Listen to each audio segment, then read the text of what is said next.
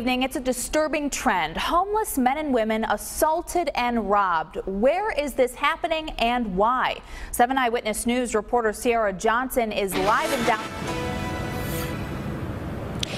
Downtown Buffalo, just one of many areas homeless advocates say their clients are being beaten and attacked and the little money they have stolen. The victims are some of Buffalo's most vulnerable. Yeah, I mean, our clients have nothing, absolutely nothing. Sleep on the streets, live on the streets. And within the last 6 weeks, Jason Flores says those he's fighting to help are being harmed. The fact of the matter is they have friends and family as well. They have advocates such as ourselves, and that's what we're here for.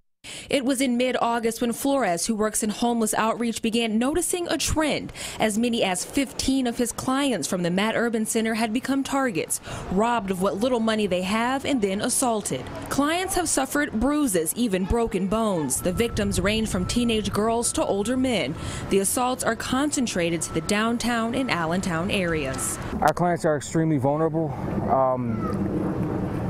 To go and report this to the police, it kind of exposes them to retaliation. Flores says he does what he can to help, but is afraid the situation is worse than it appears.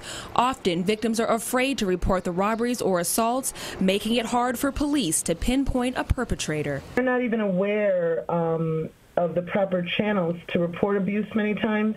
Professor Kelly Patterson for the University at Buffalo says the fact that many of these victims don't have phones also makes them less likely to seek assistance. As for Flores, well, he just wants it to stop. It's a part of the lifestyle, but it doesn't mean that it's right. And there is some progress in all of this. I just got done speaking with Doug Hartmeyer with the NFTA. He says transit police did arrest an individual they believe is connected to an assault of a homeless person near Swan and Pearl. Reporting live downtown, Sierra Johnson, 7 Eyewitness News.